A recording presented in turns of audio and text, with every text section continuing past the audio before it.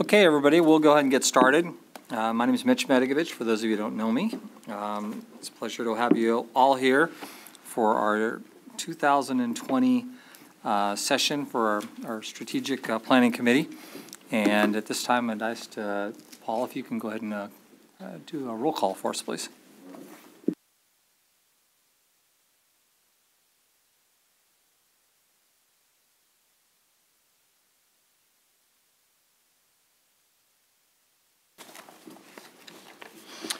Callow, yes. Here. California Highway Patrol. Here. Department of Corrections and Rehabilitation. Here. Department of Technology. Here. Emergency Medical Services Authority. Here. Department of Finance. Andrew Duffy, Department of Finance, here. Department of Fish and Game. Here. Department of Forestry and Fire Protection. Here. Department of Justice. Here. Military Department. Department of Public Health.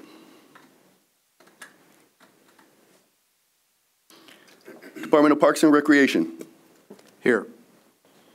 Department of Transportation. Here. Department of Water Resources. Here. We have a quorum.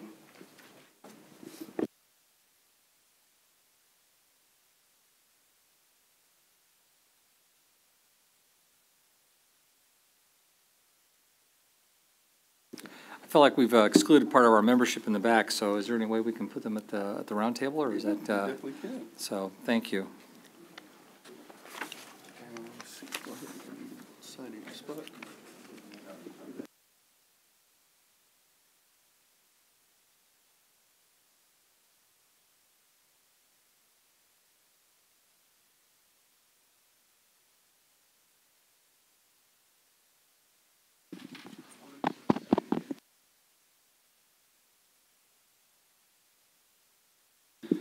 So as we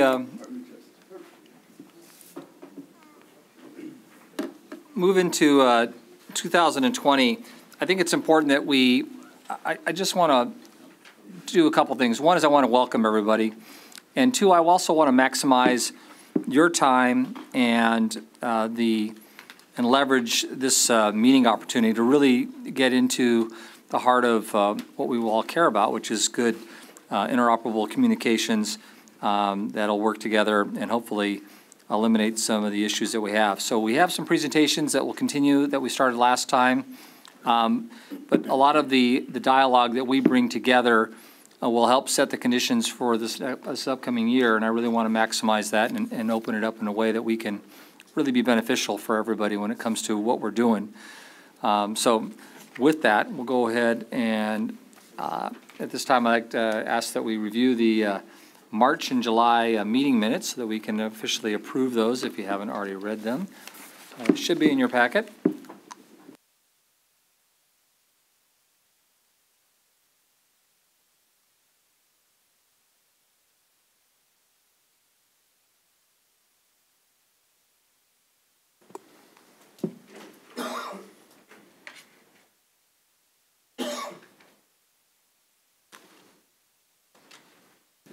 And if everybody is okay with those meeting minutes, then I just need to get a motion to approve the minutes as presented. Mitch, just would note that Director of Finance's name is spelled incorrectly on this. Thank you, Andrew. We'll make that adjustment.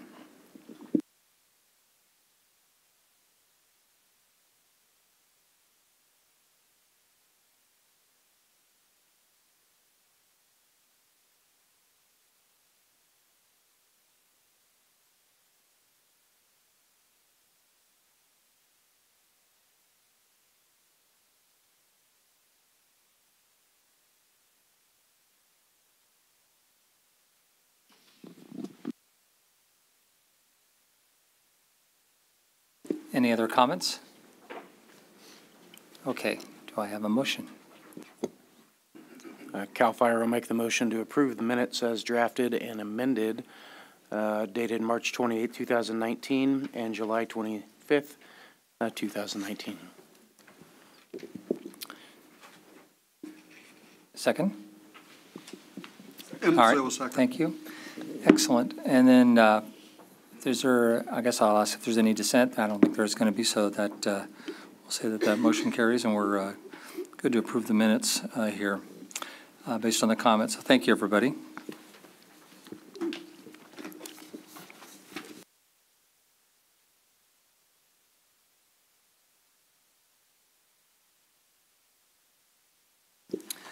So our next item is to looking to for a vote to approve our Public Safety Radio Strategic Planning Committee Working Group Charter. So if you can please take a look at that if you haven't had a chance to yet, and ensure that we are capturing the vision of what we're looking at here for our working group.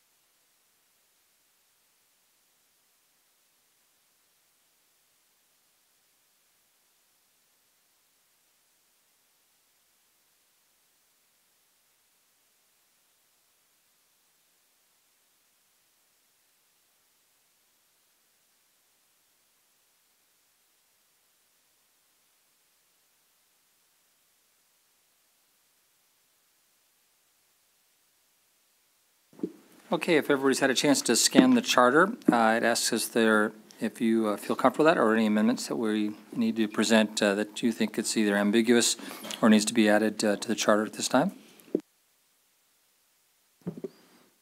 Mitch, as a point of clarification, under membership, the draft charter says see attached membership listing. Obviously, that is not available here for us today, as this is a draft.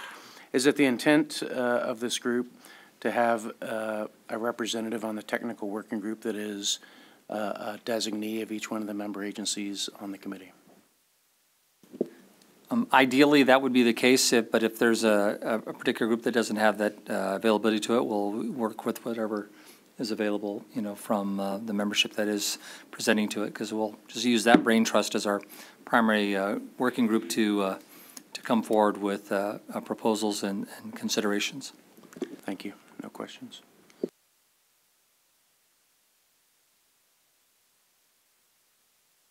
Any other comments?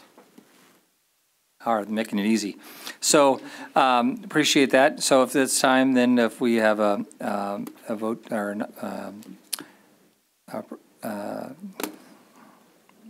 a motion, thank you, to approve the charter as listed. CHB makes a motion to approve charter as listed. And a second. And a second from CAL FIRE. Thank you. All those in favor? Aye. And no opposed? Okay, hearing no voices, we'll move on. That motion is approved, and we'll move on to our next item. This time I'd like to introduce Reggie Salvador from the Governor's Office of Emergency Services. He's going to provide a update for us. Why don't you come up here next to me, Reggie?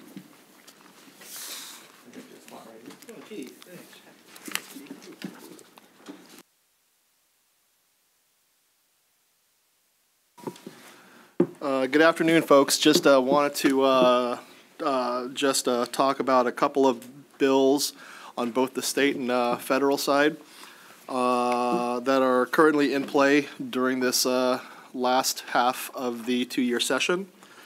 AB 1366 by Assemblymember Gonzalez is the Voice over Internet Protocol Communication Services Bill, which would extend the sunset date of Section 710 of the Public Utilities Code, which deregulated VoIP but that sunset date through this bill would extend to January 1st of 2025. That bill is currently still held in the Senate Committee on Energy, Utilities, and Communications, which means that Section 710 essentially meant that VoIP would be deregulated until December 31st of 2019. So as of currently of 2020, VoIP is now re-regulated by the CPUC. SB 431, which is by Senator McGuire, would require the CPUC, in consultation with Cal OES, to develop and implement performance reliability standards for cell towers within Tier 2 and Tier 3 high fire threat areas that include, number one, establishing a minimum operating life for backup power systems of no less than 48 hours, and number two, establishing means to warn customers when backup power systems are low and could no longer be supported. It's currently in the Assembly Communications and Conveyance Committee, chaired by Assemblyman Miguel Santiago. And bless you, whoever sneezed.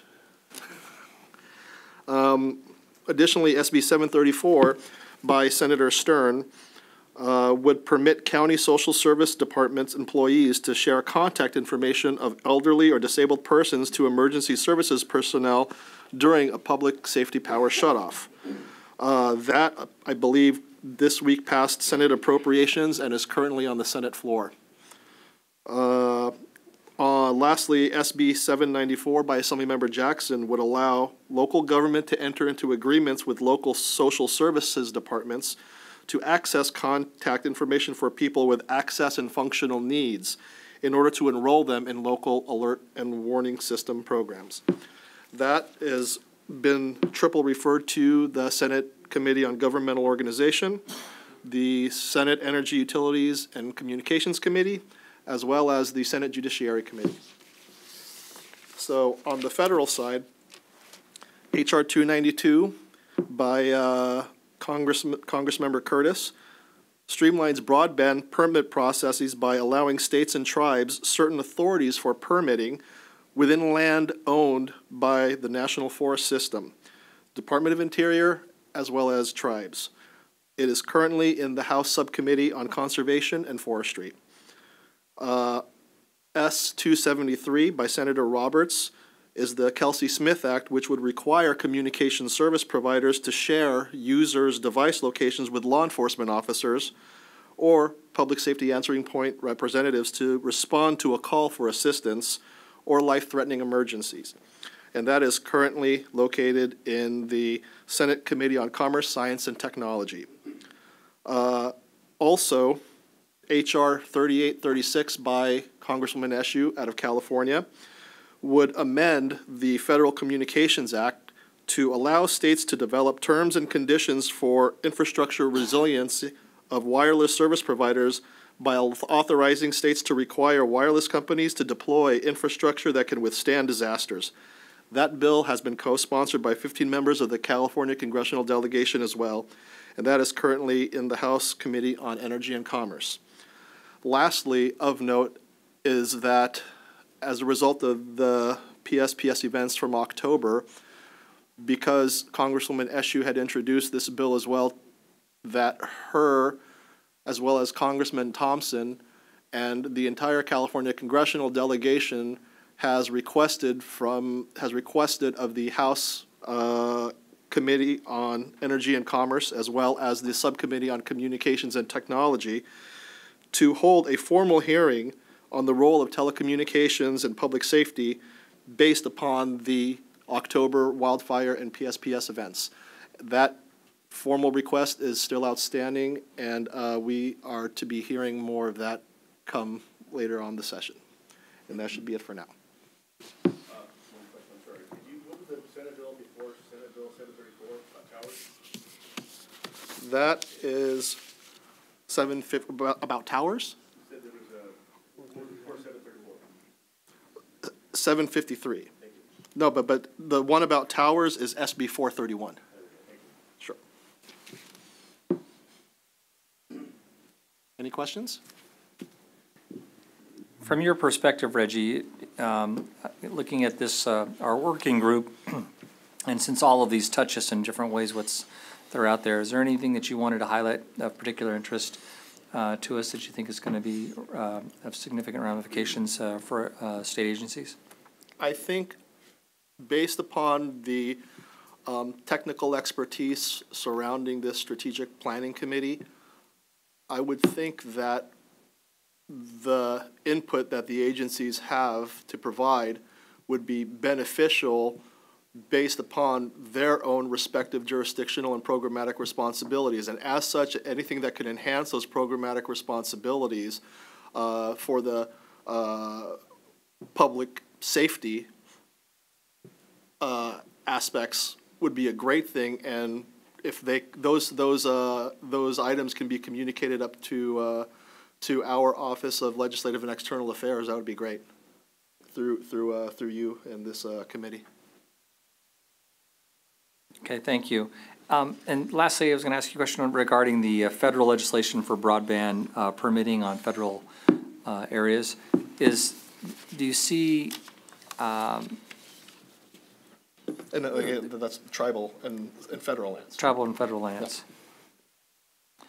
And so the purpose of that bill is to give greater flexibility for the carriers then to establish and build infrastructure in those areas? Is that, I believe so. It streamlines the permitting process because of the fact that, as everyone is fully aware, when it comes to permitting, whether it's on local, state, or federal lands, there's an environmental process that can be very cumbersome. And so industry would rather hope to streamline some of those processes. Reggie, quick question. With that, would there be any applicability to public agencies? Because I know that public agencies run into the same challenge on federal lands to get radio infrastructure. I would think that'd be the similar. But obviously, private, public, sector, entities would kind of operate under the same, under different, pardon the term, utility functions, if you will.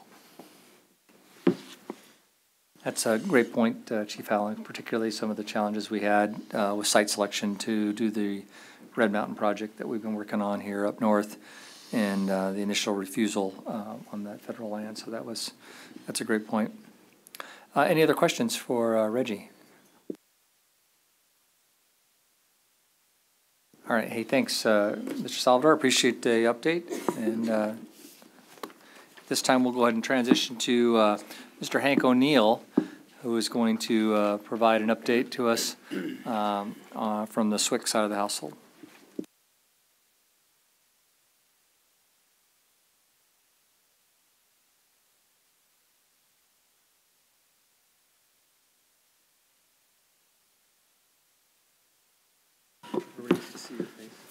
Good afternoon. I'm Hank O'Neill. I'm the Emergency Communication Division Chief here at Cal OES, and I work in the 911 branch for Budge Courier. The update I'm going to give is on the statewide Interoperability Executive Committee.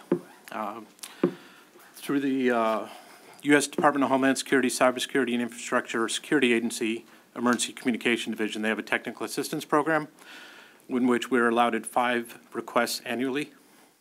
These are derived from the offerings as the catalog changes from year to year. We base our requests to further enhance California's interoperability and provide strategic support in advancing California's statewide communications interoperability plan, SCIP, the 2019 National Emergency Communications Plan, and state interoperability performance markers as measured on the interoperability continuum. The links to the CalSCIP, CalIFOG, National IFOG, and the National Emergency Communication Plan can all be found on Cal OES's website under the California Interoperable Communications. The first update is on the CalSCIP, which is included in this year's technical assistance. We will be updating the SCIP this year, and the project begins in May. The CalIFOG was under a technical assistance last year. It's in the process of being updated as well as integrated into a mobile app. All the updates have been received. We should be finalizing it within the next month, and then it'll take about 2 months for the app to actually be developed and deployed. As I mentioned, we're allotted 5 requests annually. Of the 5 that we submitted this year, we were approved for all 5, and we were additionally approved for a 6th course. If you'd like, I could go over which courses we have coming this year. So the first one is the SCIP update, as I mentioned. The next one is a communication unit exercise for communication unit trainees, tentatively scheduled for May. We have an incident tactical dispatcher training course scheduled for April. We have a communication-focused full-scale exercise that is going to be held in San Diego in November. Cal OES is hosting the Radio Rodeo for San Diego this year, and in conjunction with that Radio Rodeo, we are going to hold a full-scale exercise. We are holding an Incident Communication Center Manager course in March. We have an Auxiliary Communications Training course that is going to be held also in March. And those are the courses for this year. Last year's technical assistance, we have an outstanding information technology service unit leader training course that is on hold, pending scheduling with the local host agency. And then the other one that I did not mention yet is the communication operational assessment of Lake Tahoe and Truckee region. That is supposed to be delivered the middle of next month, and that turns into a follow-up technical assistance for the state of Nevada, which they'll get into an engineering technical assistance.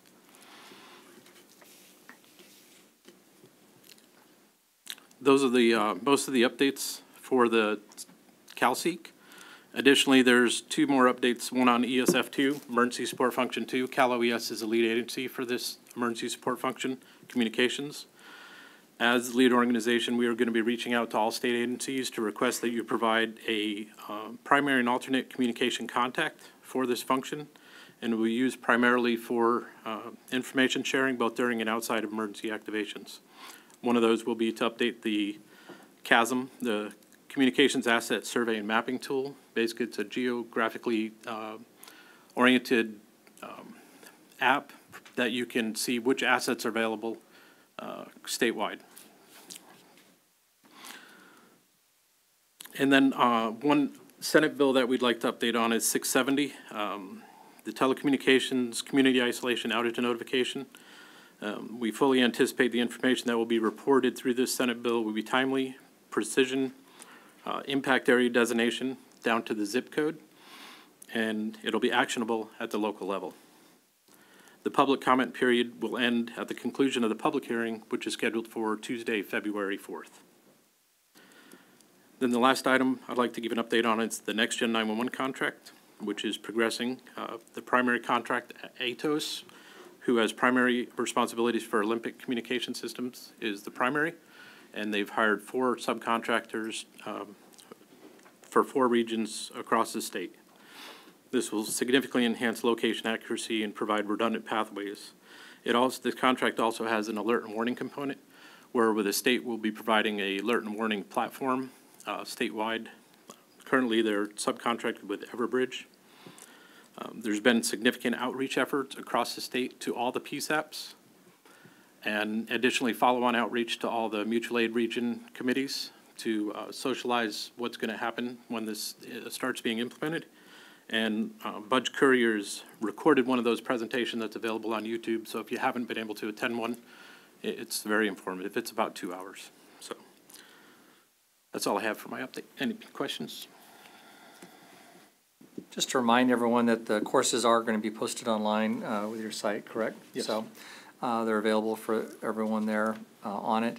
And then I think it's important to provide a little more clarification on the Emergency Support Function 2 and who's currently working with you, the State Operations Center, when you're doing that work, and then kind of what that role in that interface is that you're trying to achieve. Hey.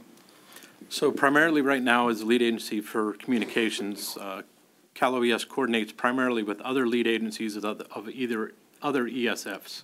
So our primary reach out has been with Caltrans for ESF1 and a couple others. So what we're trying to do is actually have these agencies designate somebody specifically for communications so that we can create synergy and also staffing that may be necessary if we have a larger scale disaster than what we're used to.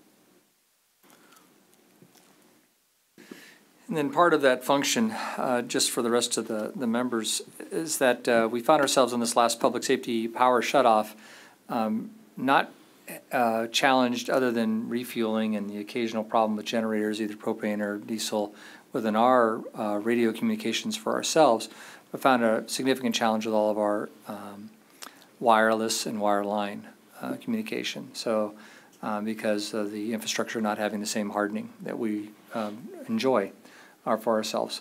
However, as we all know, most of our employees and of course the public are all counting on the wireline and wireless to work, and so that interface between all of us, whether it's an alert and warning function or it is a backup for area that you might have interference or just a problem with comms for yourselves, became grossly challenged for us there. So significant hard work there, unique challenge for us in October, and if there's interest, we can come back to that again at a later point and kind of walk everybody through what those challenges were and what they've entailed. But obviously, 670 and the new reporting guidelines as they come out will change some of that for us, so we can provide more rapid information to all of us that are part of the whole of government response, so that you can have good information out there when we're doing our work. So. Thank you, Hank. Any other questions for Mr. O'Neill? All right, thank you. At this time, asking Mr. Pat Mallon to come forward. He's our Assistant Director here at Public Safety Communications to provide his update.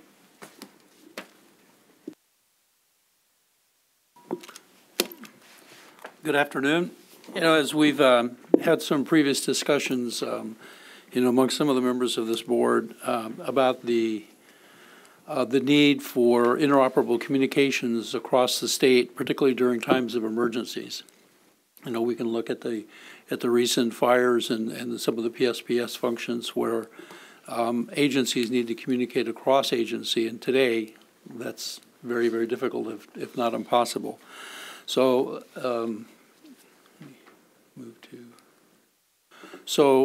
this last year, we submitted a budget change proposal through the process through the Department of Finance and the Governor's Office, which was approved, and I think I reported that to you at the July meeting. That was a 5-year program for $59.5 million to build out a program that we call CRIS, which is the California Radio Interoperability System. I'm really, really pleased to report that within 5.5 months, we deployed the first 6 sites and turned them on. On December 18th, we made the first official transmission on the CRIS system from this building to one of our technicians that was in Bakersfield, and then subsequently about 75 miles north of Bakersfield for a second call when CHP was present for a demonstration. Also on December 20th, and then again on January the 1st, I personally drove Highway 99 south and 5 coming back with a radio and took radio strength measurements, and it was phenomenal coverage from Sacramento all the way up, halfway up the Grapevine before I lost coverage. And same thing coming back north to well north of Sacramento. So I'm really, really pleased with that. So that means within 5.5 months of receiving the go-ahead, we had 6 sites deployed. The real advantage to the CRIS system is that we're going on existing sites. We're not having to build any greenfield sites, so it really expedites the process. And kind of coupled with that, in order to provide the backhaul for a digital system, we're relying on the upgrade to the CAPSNet system, which I'll cover in just a couple of minutes, to provide the backhaul via digital connection. We're actually still waiting to get the remainder of the staff on the project. We've had a senior engineer assigned as well as a supervising engineer have been working diligently on this, since its inception, and the rest of the team should come on board around the 1st of February. Additionally, for year 2, we have acquired the equipment. We've ordered the equipment for 34 additional sites. So, and the deployment for that is we'll cover the North Valley, basically Highway 5 going north, the Bay Area, and then into Los Angeles, Ventura, and Orange counties in year 2. And then the following years, we get a little bit more into some of the more rural jurisdictions of the state. You know, we'll have some additional challenges, but within the first 2 to 3 years, we'll have a vast majority of the population covered by this program.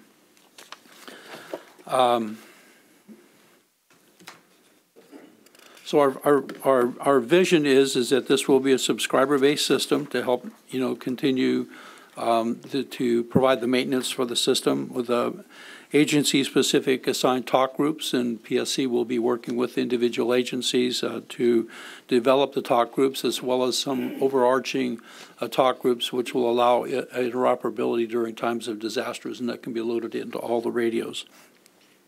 We're also looking at some interoperable shared talk groups with other jurisdictions. We've had discussions with Sacramento County. We've had discussions with the LA RICS project, which will vastly improve the coverage in those 2 jurisdictions, and then have some ability to roam onto other systems in a quid pro quo type basis, where, say, Los Angeles would send one of their transportation buses up as far as Sacramento and be able to operate seamlessly on the CRIS system in exchange for Highway Patrol or Caltrans or some agency from the state to be able to operate in the Los Angeles area and have really super improved coverage. The features of this, it is a P25 trunk system, so using phase 2 radios, we will provide 10 simultaneous talk groups, conversations going on per site. And then if we're into phase 1, that would be 5 talk groups. It does offer encryption, which I know is of great interest to the Highway Patrol. GPS location services are part of the radios. Wi-Fi programming, we can actually reprogram the radios via Wi-Fi over the air, and not have to have the radios actually come into some kind of a depot to be connected to a computer. We will have a 24/7 network operating center here at the PSC campus, and then we can also provide special talk groups for some kind of a special special event that might be occurring, such as a county fair. As I said, yeah, just forget the Olympics. That's too far out. So this map that you see here is kind of the 5 phases that we envisioned for the program. As I said, phase 1, the first in the Central Valley, has been completed. That's done with 6 sites. Phase 2, which is in the Bay Area and some areas going north on Highway 5, as well as the LA, Orange County, Ventura County areas, will be part of phase 2. Phase 3 will be the basically the Pacific, up from Ventura, north of Ventura, Santa Barbara, and counties north up to basically Silicon Valley. That is not covered in phase 2. Phase 4 will be the North Coast, which we know is going to be a significant challenge, particularly along Highway 1, as well as going out towards the Arizona border along the Mexican border. And then 5, which is really the long pole in the tent as far as being able to ensure coverage, will be up through the Sierras, on the east side of the Sierras, and up into the northern parts of California. This slide right here is a modeling of the radio coverage that's being supplied by the first 6 sites. And as I said, I did drive it personally in December and the 1st of January, and know that all the way down and halfway up the Grapevine we have coverage. So we have really, really good coverage through that. We are doing some system optimization, and we're looking to actually start bringing public safety agencies and agencies on the system probably around the 1st of June. I've talked with Chief Howland about the potential for some of his units being able to have access to the system to check it out, just not to rely on it from a public safety perspective, because it's not ready for prime time yet, but it will give us a real-life test of how that system can function. The next phase, as I said, is phase 2. This is the depiction of the coverage forecast for the 6 sites in the Bay Area. Does not include the coverage in Southern California. But as you can see, if you exclude the area to the left side, which is out into the ocean, we actually have pretty decent coverage throughout the San Francisco area. Any questions on the CRIS system? Yes, sir. Range, 700? It's 700 megahertz. Yeah. And that's a proprietary radio. Is it part of the trunk system?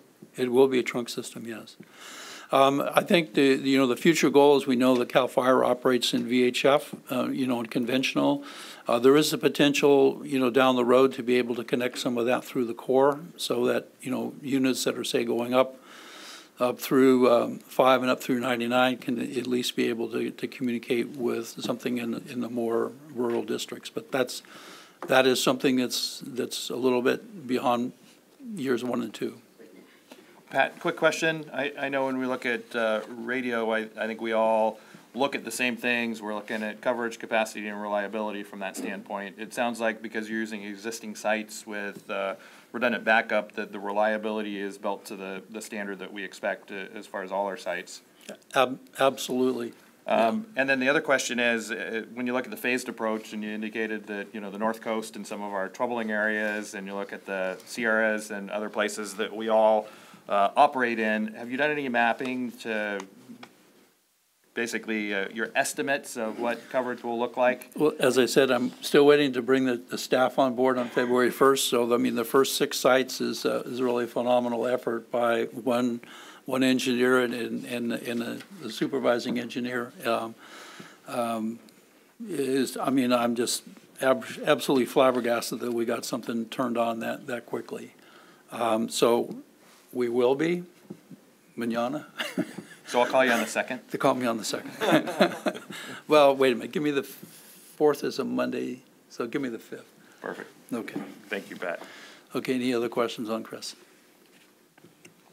Okay. Moving on to CapsNet, as I said. So I just got to say that I'm extremely proud of the work you guys are doing already on CRIS. And, when you look back, at least when I look back, just 15 years ago on the PSRSPC minutes that were out there, this has been an issue and a concept that goes back that far, that was never implemented, even though everybody knew it was the right thing to do. The Brain Trust has known that connecting all these disparate networks and making this happen was the right piece. And then we were fortunate enough to have the support of the legislature and the support of the governor to get that funding, and to not shoulder it back on the agencies to get the startup cost to have it built out. And so it is really going to be a phenomenal endeavor once we're complete. And so I just want to say well done. And as it starts to continue to build out and we get that group put together, I think it's going to be the envy for communications in the future. Thank you. Moving on to the CRIS update, as I said, we're relying upon the CRIS system for the CRIS system is going to be relying upon a digital backhaul technology, which is part of CapsNet. In addition, the CapsNet program will also be supportive of the next generation 911. We're looking to put in a path into every public safety answering point. That's 438.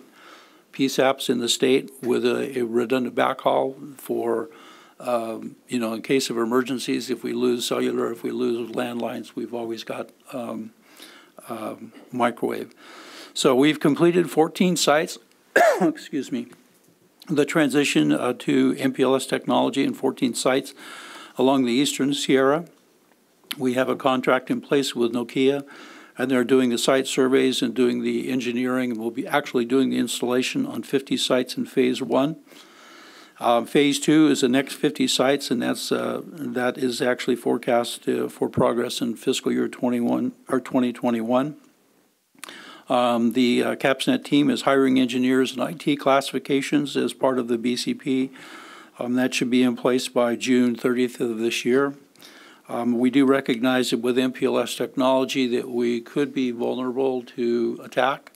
So we are bringing on an IT classification specifically to support the CapsNet program in the security measures that are in place there.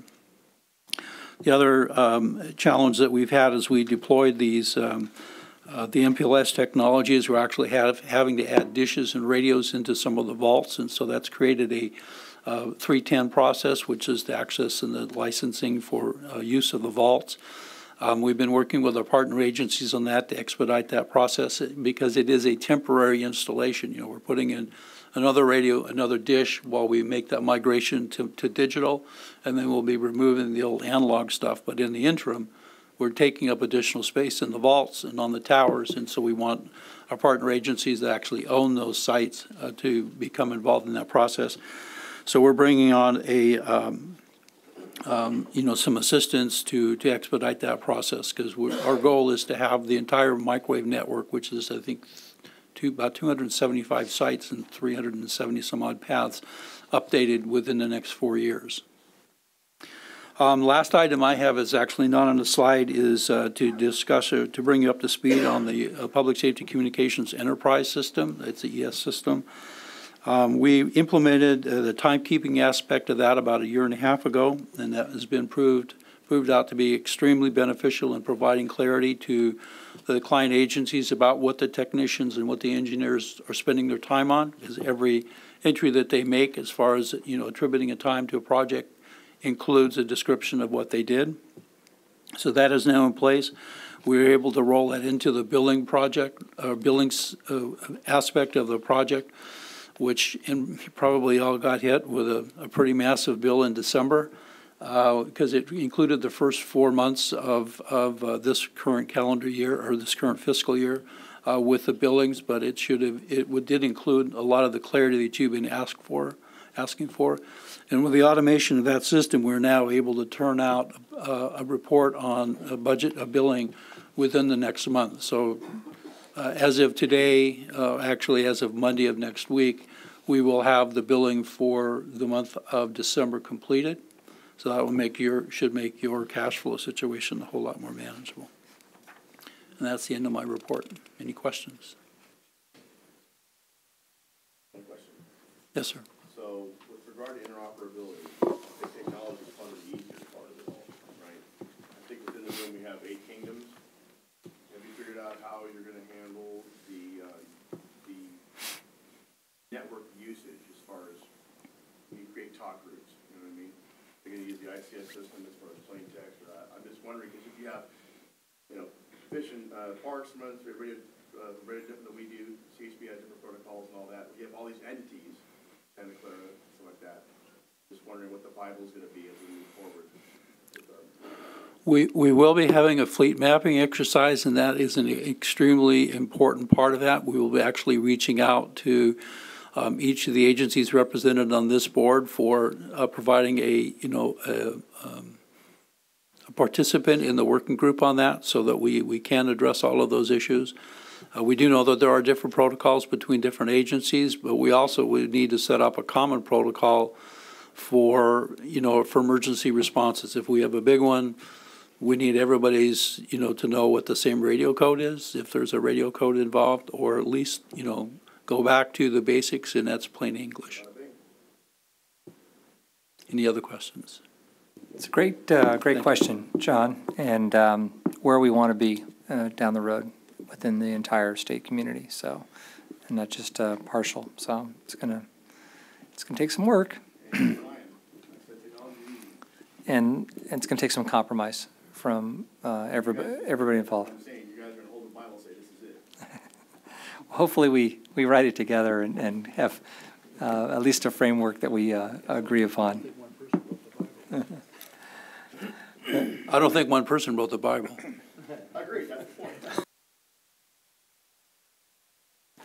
All right, thanks, Pat. Appreciate that. And so I wanted to, before we transition to recommendations for future items, I wanted to make sure I had an opportunity for any last questions, because Pat's area is so broad, and I wanted to make sure that it gives us an opportunity transition time for anybody on any other issues that we have within our public safety radio side that we wanted to bring up, or anything that you have a question on the financial side that may be out there standing that we need to surface. You guys are so nice. Okay, then we'll go into future recommendations on anything that that we have. Future recommended agenda items that you would like to see briefed out. Do you like the updates that you're getting from Cal OES, or is there something else in specific that you want? Or if there's a specific program that you're implementing, we'd love to hear some of your individual successes as well and put you on the agenda on certain projects that you're working that you feel comfortable presenting to the group so that we can have that dialogue.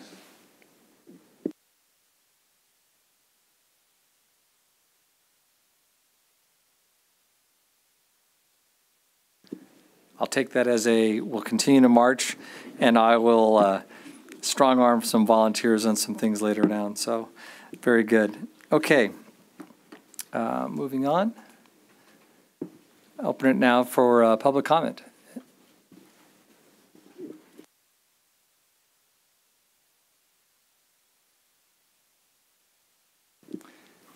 Hearing none. At this time, we'll take a motion to adjourn. Mitch, if I may, before I make a motion to adjourn, I just want to thank you and your staff from the standpoint, because I think as I look at the agencies around the table, we all rely on you guys day to day to make sure our operations go. And, you know, it's as a team, we all contribute to public safety. And so thank you to you and your crew for what you do to maintain our communications. And I think as we meet in the future to continue to have the dialogue to ensure that we're moving forward with technology and also the governance standpoint. And I think, you know, as I think about it, I think that topic of interoperability probably need to dive a little deeper in from that reporting standpoint to make sure we're addressing those pain points, and then anything we can do as a board to weigh in to keep things moving forward. Because I always hate to find out we have a communications problem in the middle of an emergency. And it's a whole lot easier to learn from the last one and apply the learning to the next one so that it just keeps getting easier and easier from that standpoint. And with that, I'm happy to make a motion to adjourn. And do I have a second? All right. We are, this concludes our meeting here. We'll see you next quarter, and we'll get that invitation out. And I appreciate the kind words, Scott. So thank you so much.